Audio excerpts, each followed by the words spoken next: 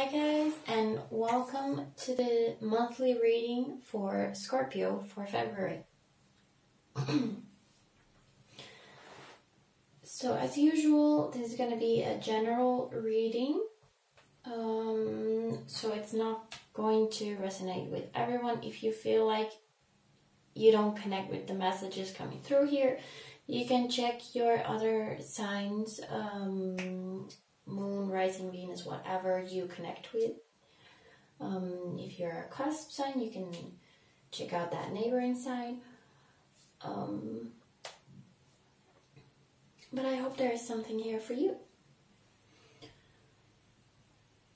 So if you've been watching my monthly readings before, you might notice that things look a little different this time. I'm using a lot of different decks, but I have separate sections for the main message, a love message, and like hazards message, and then I will close it off with close the reading off with some general advice regarding the whole spread. So any likes, comments, regarding this new system, very welcome. So I know to either keep these up or go back to the way I did things before. And if you're new here, welcome. Don't forget to subscribe. I would appreciate that as well. I think that's all. Let's get to the reading. Had some very interesting cards popping out during the pre-shuffle that I do.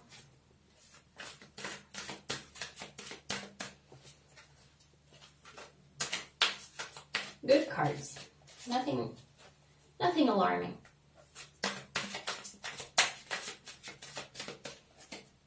So let's see. February for Scorpio. Well, there would be one card that came out during pre-shuffle. Patience. Traditionally, that would be Temperance. But in this deck, it's Patience.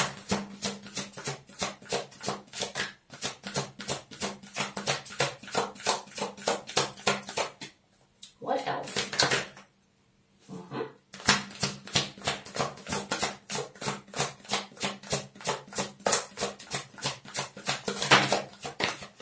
Queen of Water was also present in the Cancer reading. Let's see who this slippery devil is. Whoa, it's the Star. It's the Aquarius card. That's I just called myself a slippery devil. More? No? Yes? One more?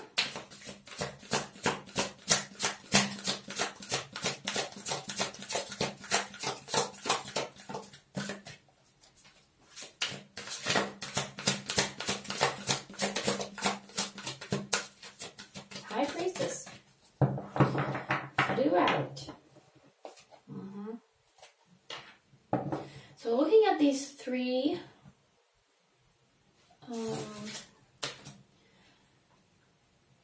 I got this sense that some plans that you had maybe put on hold and you're not exactly happy about that. I mean, who is?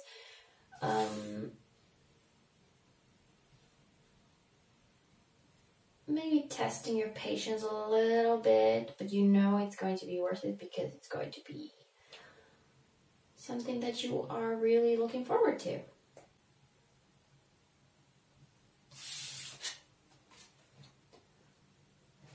I'm really focusing on the third eye here on the High Priestess.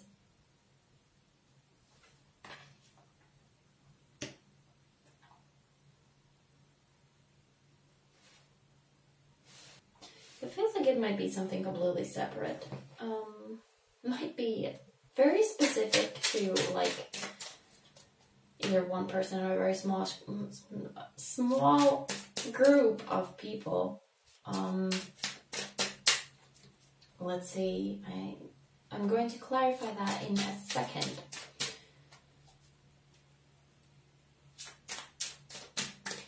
looking at these three cards, I mean, we have three women and they all look basically like they're holding their breath. And funny enough, we have the Three of Cups here, which has three women dancing. But also possibly kind of stuck in a pose situation. Just feels like very...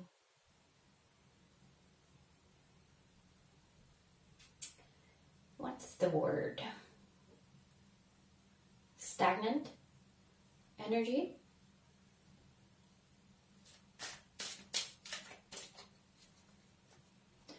And in the traditional imagery, we have the Temperance and the Star. They are both cards that have like women pouring water from either one pot to another or one pot to a pond-ish. And in here, they're just still. They're not doing anything.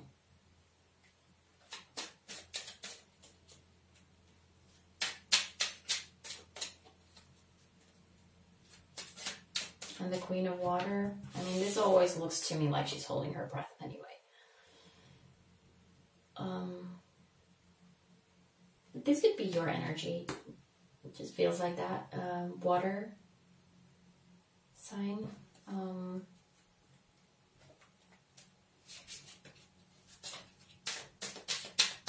But it's like she's in control of her emotions and she's not showing how annoyed she is, but it's like barely, like she's like, I got this. I got this. I'm gonna go ahead and I'm gonna go clarifying this High Priestess right away because it is strong here. The Six of Swords.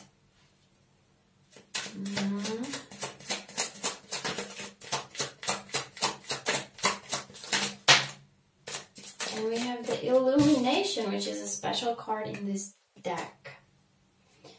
And that's like, I was just about to say, like, as all water signs, Scorpio is also very intuitive, very kind of, someone said that it's like the FBI agents of the signs. You just know. So whatever you feel like you just know, I'm saying trust that because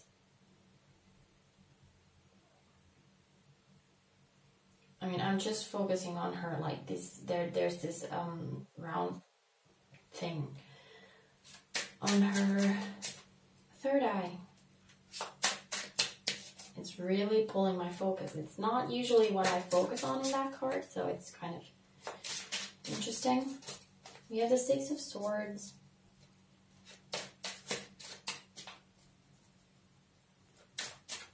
Which is kind of, it's like a departure to the unknown. And then we have the Illumination, which has actually a question mark on top, so it's really... You might be getting some messages if you are that kind of like spiritual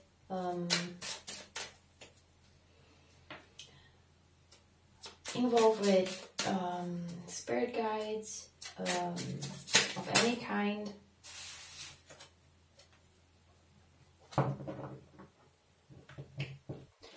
We also have the King of Cups falling out, which we have a couple here. We have the King and Queen of Cups.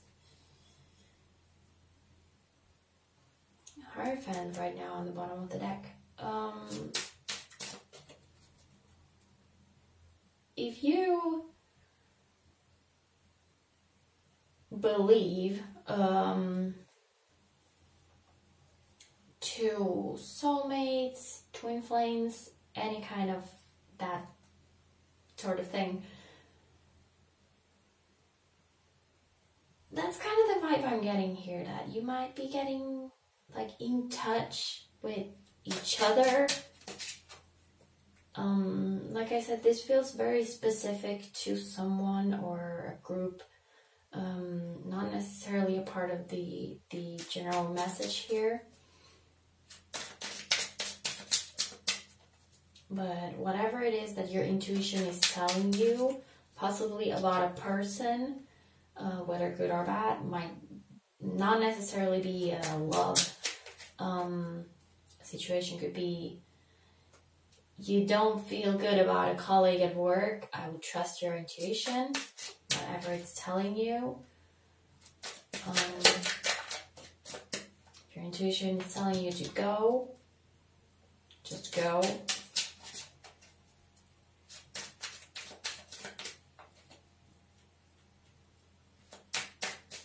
Could be as simple as if you're walking on a street and you feel like you should turn that way, then go for it, because there might be something important for you there, or someone.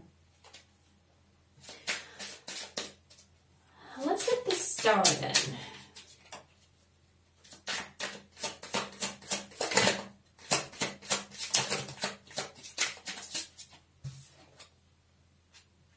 Judgment, Hermit, and Ace of Pentacles. We have a lot of major arcana on the table right now. We have like 2 cards that are not majors or court cards. And with the Hermit and the Judgment, it really feels like something is not active right now, but you are waiting for something to begin.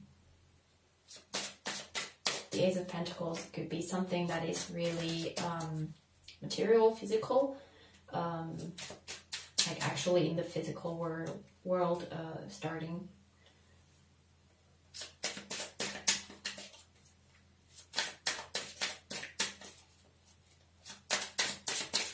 See the Temperance, right?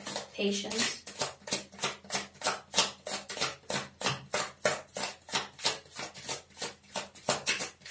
Definitely not something that's just like a whim. But it's something that you really, you've thought it through. We have the Tower for the Patience. So another not court card, major arcana. And there's one card that has been on my mind since the pre-shuffling. It's from a different deck. It's from the advice section. Transmute. Just keeps coming up in my mind all the time. And that Tower kind of really reflects that again.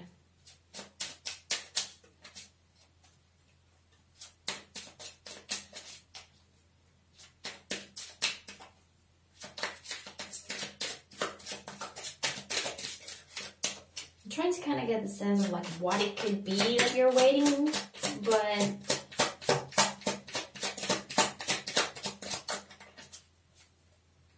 as usual, Scorpio readings are always kind of tough for me. Yeah.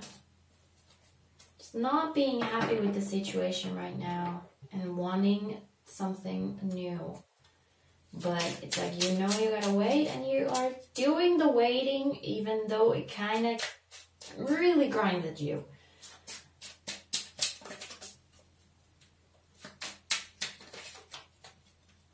There's like this forced, patient energy. It's like really like, fine, I'll wait. But you can be sure I'm not going to be happy about it.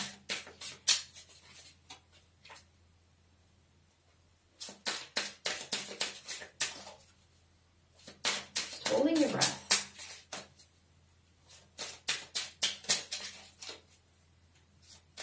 It's like when that thing when it's finally time, you're gonna like go and not look back.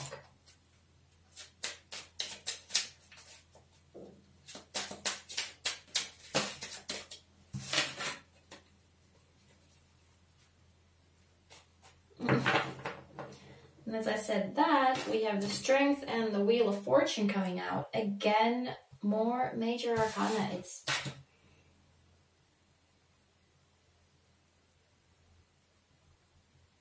eight different major arcana right now.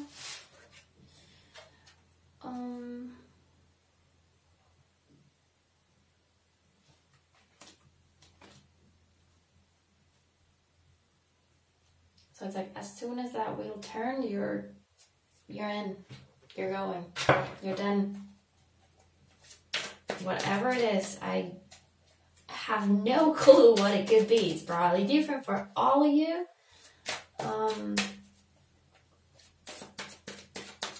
Like I was saying, Scorpio readings are always kind of confusing for me. I don't know what it is, but something in the Scorpio energy just does not make it clear for me. Even though I am a Scorpio moon, it should help, but it doesn't. Let's see, love message. We have the Page of Wands. So you could be dealing with a fire sign. Leo, Aries, or Sagittarius. Or just kind of a passionate thing. We have the Ace of Pentacles again. So maybe you are waiting for someone. Maybe it's all connected. Maybe this is your... We have the Three of Cups again. Maybe this is that thing that you're waiting on. Maybe you're waiting on someone. Maybe they're not available right now and you're just like twirling your thumbs like they're gonna get there. Because I want them and they're gonna be mine. And once they are mine, you know, it's game time.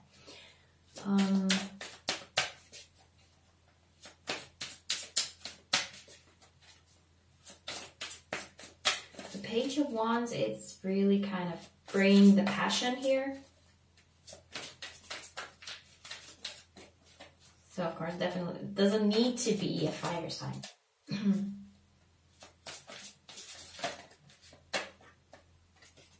The Three of Cups again. And again, we have the Devil on the bottom of the deck.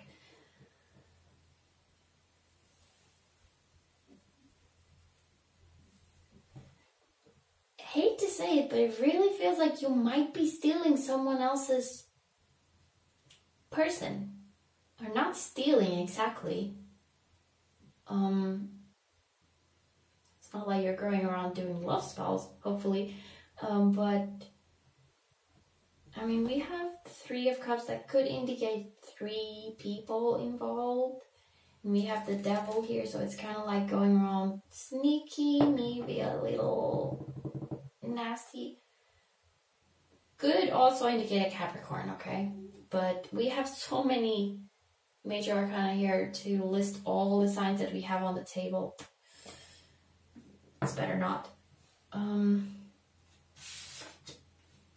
If you're not being nasty, stealing someone else's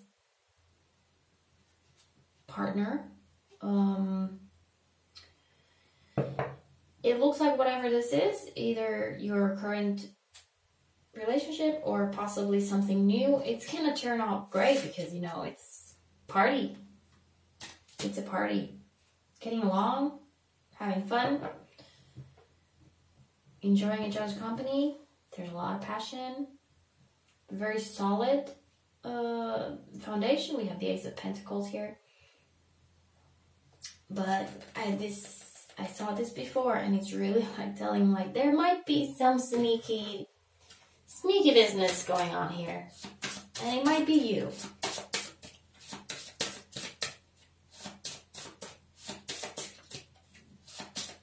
You might have your eyes on someone who is currently not available. They could be in a relationship and you're like, I know that's gonna end badly, and then I'm gonna grab that person for myself. But I'm not gonna make a move until they, I mean, that's nice. I like that.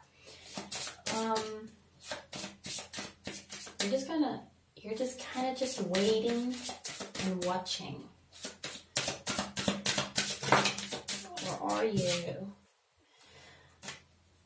We have a feeling as kind of what kind of action to take right now, and really have that. I mean, it's not very active thing to do. Feeling, it's really just like kind of feeling out the situation, making sure you have all the information, not doing anything that is not completely 100% planned out before you act.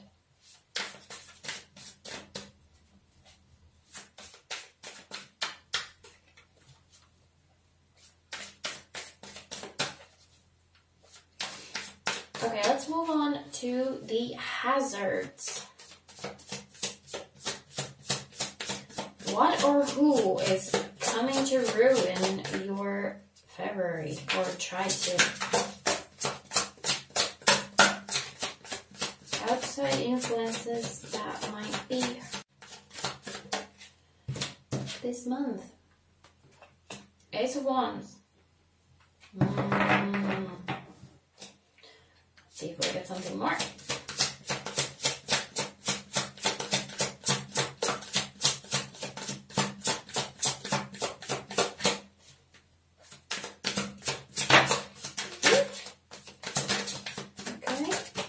Okay, well that's too many. These guys want to talk. Always happens.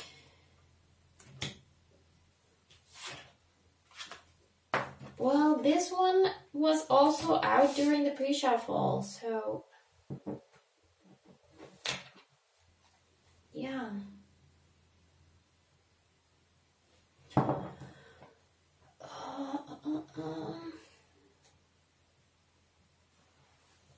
Let's see, we have the Ace of Wands, the King of Swords, and the Five of Swords.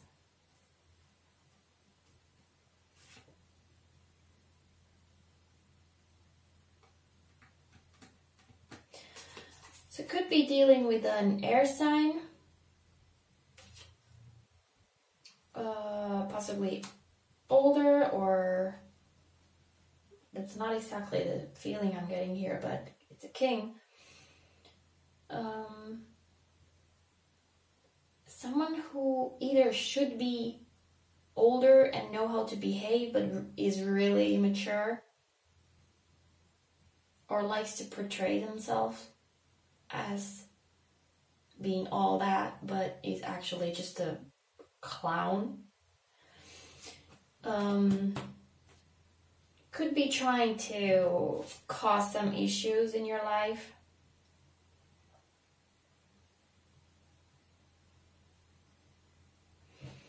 With this ace, I immediately got this idea that it's like someone tries to they come on strong, and they are dead set on doing some damage. Not necessarily meaning harm, but just, like I said, clowning, like making a mess just to mess around. And obviously you're not in a mood for any of that. So I'm really getting this, like, you're not gonna like that. Someone is coming on like strong.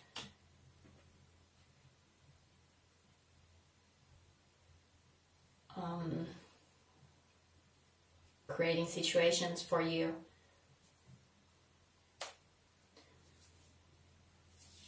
Five of Swords. Now, somehow I'm linking it to... Earlier I was saying about work. So it could be someone from work or like, I don't know, school, but more of a professional situation where you do have a sort of established rules and image to uphold, and someone is just really making like a fool of themselves. And with the Five of Swords here, I'm sensing like if you don't engage, they're gonna fall on their own face, okay? It's gonna backfire badly. They're gonna try to make you look bad, but in the end you're gonna be your cool self, and they're gonna be the ones hurt. So my advice is, if someone tries to come playing pranks on you or something like that, just like turn your back and walk away. How about something more internal issues for February? What to kind of focus on, work on, what can be haunting you?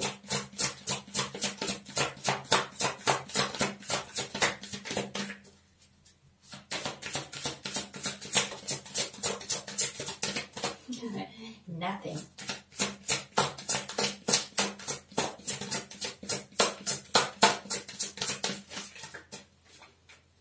I'm just drawn to this queen here, and I mean it in this sense, like, you're so cool.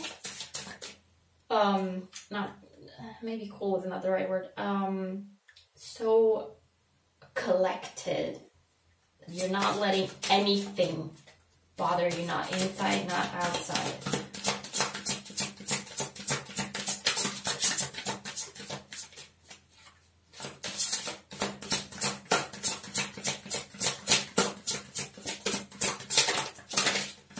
Okay, we got something. Naked before the stars. Interesting. I don't think I've ever had this card before.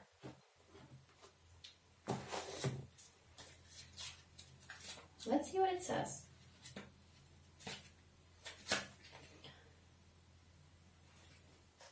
So this deck has assigned stages of grief, and this one is acceptance, so it's not too bad. Again, very calm and collected.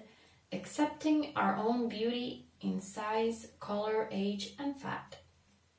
There is no perfection that is worth enough. There is imperfection as proud as the heavens.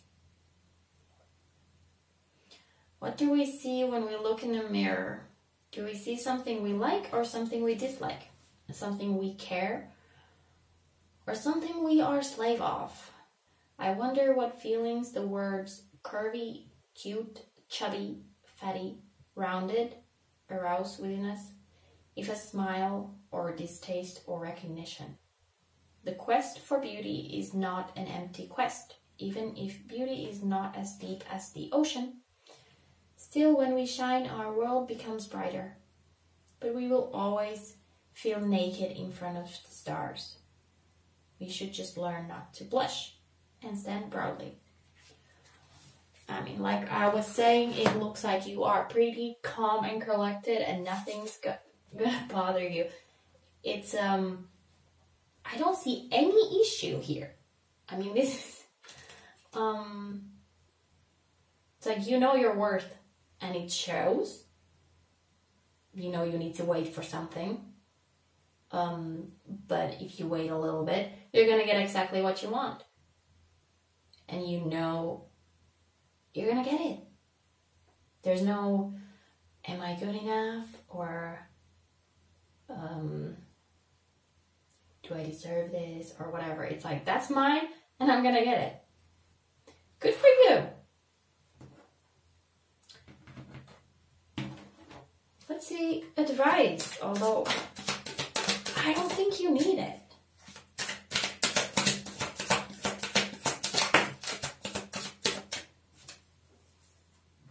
Creator.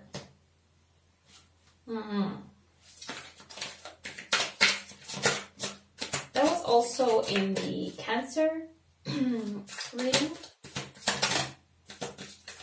where it was very imbalanced actually. And we have soul work.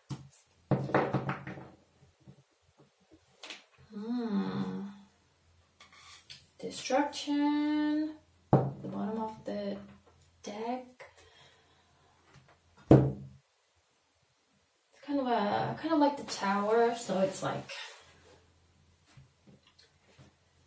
leaving out what does not serve you anymore. The Creator here, there is such pride here, and it's kind of, if you don't check that or keep that in check, it might kind of tip over to a very imbalanced Creator energy.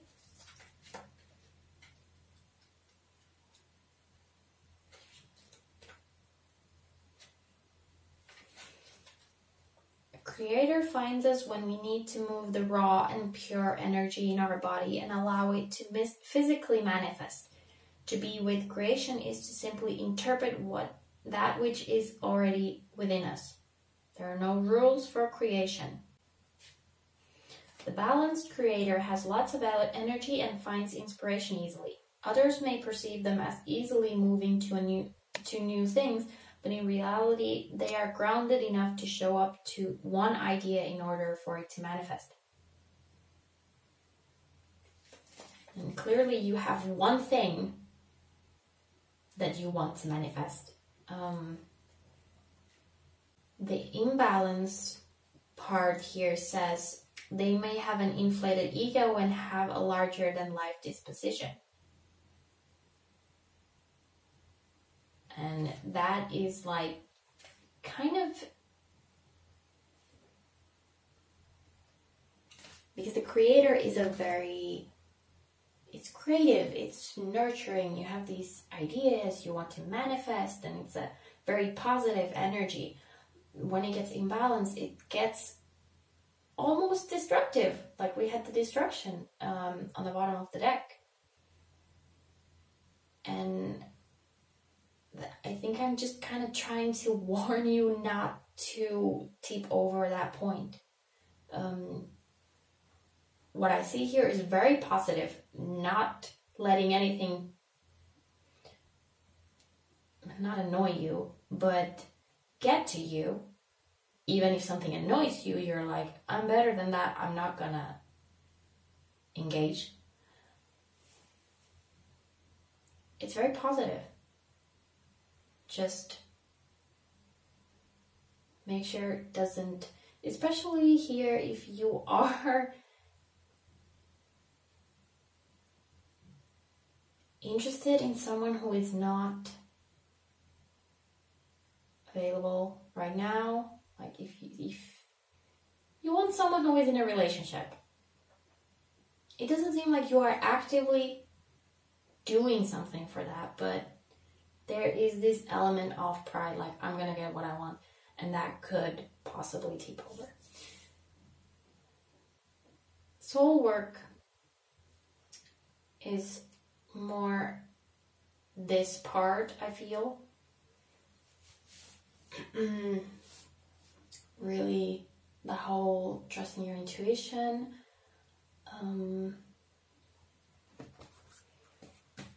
Let's see if there's something. Sometimes while we are navigating our day-to-day life, we can lose sight of our highest purpose in this earthly realm. This card asks you to once again check in with your soul purpose. It is not possible to be derailed from your soul path, no matter where you are, but clarity does help us show up for it in a more intentional way. It also says here, your soul has lived many times, and in those lives, circumstances may change, but your soul has awakened and will continue to awaken to its highest calling. And that's kind of what I was trying to say. Maybe I didn't actually say it, but like with the third eye here, High Priestess is really kind of a spiritual card. We also have this illumination, which is like taking it again to a higher level. The Six of Swords could be this separation of physical and spiritual, kind of a pathway between those. So at least like a group of you could work on that, do a little soul searching. Maybe all of you, if that feels like something you should do.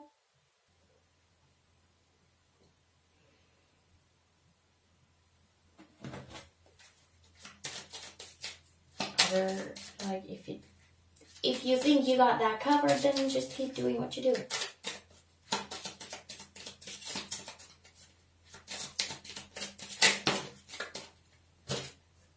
Embrace nature.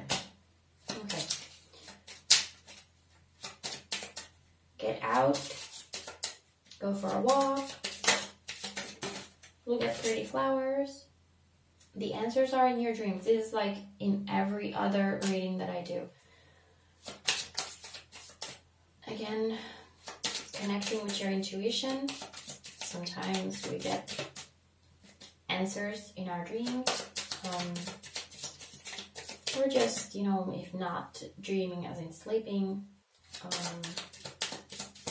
just messages.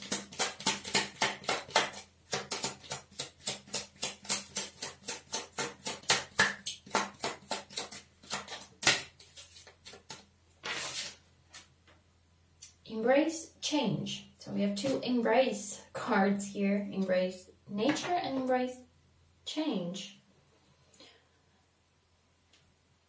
Live in the present on the bottom of the deck. Embracing change should not be a problem for Scorpio. I just connected to this whole, you're waiting for something. You're clearly waiting for something that is making you kind of pissed off because things are not moving. But it's linking with the living in the present, embrace change. It's like sometimes change is not immediate and it takes way too long. But while we wait for things to start moving, we need to remember to kind of live in the now as well, instead of just waiting for that thing and when this happens I will do this and that. But like now, the only thing we can affect is the present moment. That's a good thing to remember. If you want to change something in the future, you can start by changing your present moment.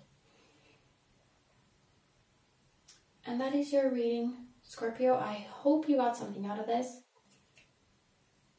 And I hope you have a very good February. If you can deal with the waiting, it looks pretty good. Just walk away from the clowns and you'll be fine. So any